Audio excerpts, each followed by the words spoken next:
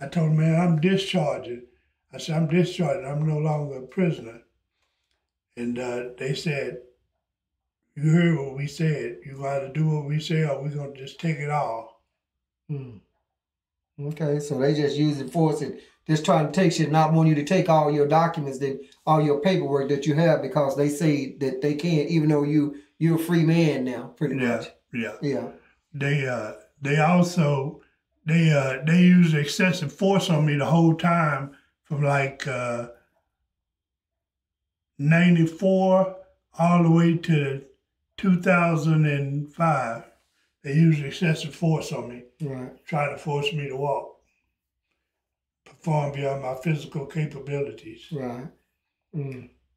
And all these incidents, and no word from the warden. Did you write anybody outside of the prison? Yes, I wrote the U.S. Marshals, the FBI, Governor Bush, President Bush, 14 House of Representatives, Black representatives, and I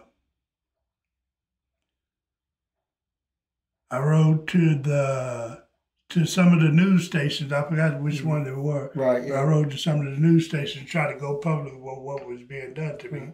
So all these letters you sent out and all this ass whoopings you taking from the guards in there, not a single reply from any of the letters that you had sent out. Nope. The FBI, the governors, and all that, the warden, no reply at all. No reply.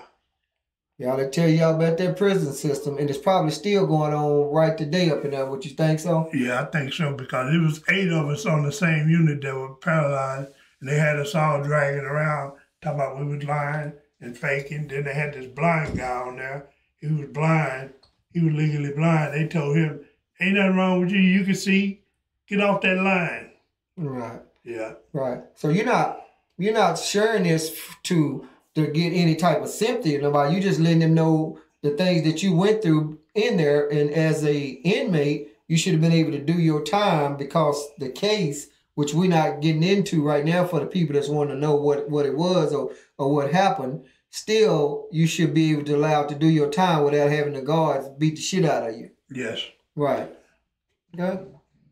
Y'all hear what's going on right here? The Texas Department of Corrections whooping the shit out of inmates just because they can. They can put the handcuffs on you and whoop the shit out of you. Yeah.